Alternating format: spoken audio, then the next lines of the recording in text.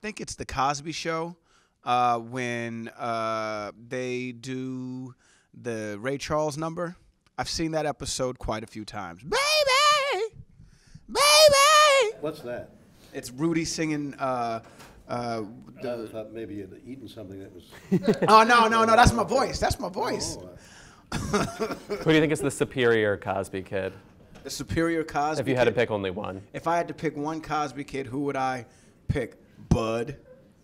Okay, well that's not technically a Cosby kid. Doesn't matter. Oh, He's yes. on the show. He's a Cosby kid. Either Bud or Fat Albert. One of them. Very well. Okay. Hi, Betty. Hi. Okay, I come from a world of deep game show obsession, so I can't believe I'm here, etc.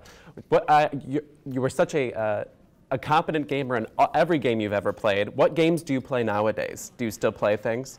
I don't have game players that I really? can play with because the game shows have gone off the air, and I'm kind of busy, so I don't get a chance to throw game parties or anything. But I love any games. I've always been a game player, and it used to be such fun when we'd have just a group over at the house, and we'd play charades, and that was, you never knew how anybody was going to act in charades. They'd get a title to act out something, and we'd have Mel Brooks and Carl Reiner and people like that, and Anne Bancroft and Fred Astaire, and those were some of the happiest times I ever remember. Now, I think of you as someone generally who was a guest on game shows, but I know you obviously you won an Emmy for Just Men, and you host Off the Rockers. If you could have hosted any of those game shows, one that you didn't get a chance to host, what would have been? Oh, Password. Oh yeah, because you never got to host Password. Yeah, well, I guest hosted it a couple of times, but that was because I was sleeping with the man in the middle. There was the man in the middle who was on the other side. Man in the middle was my beloved husband, Alan Ludden.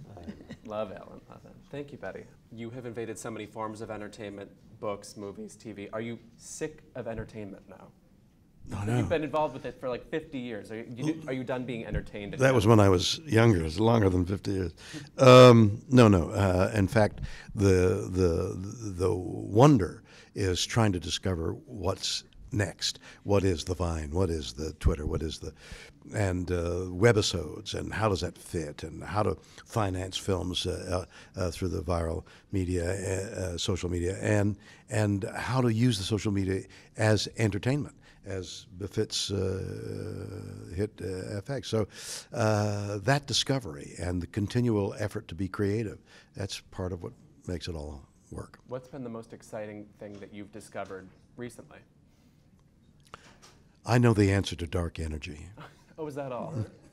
But small thing. And any TV show that you care about? Dancing with the Stars, I really like. I think there's an immediate discovery of character. There's such beauty in there as well. But I think Dancing with the Stars is my favorite show of all time, anywhere, any place. For breaking entertainment news and more, follow @HitFix on Twitter or visit hitfix.com.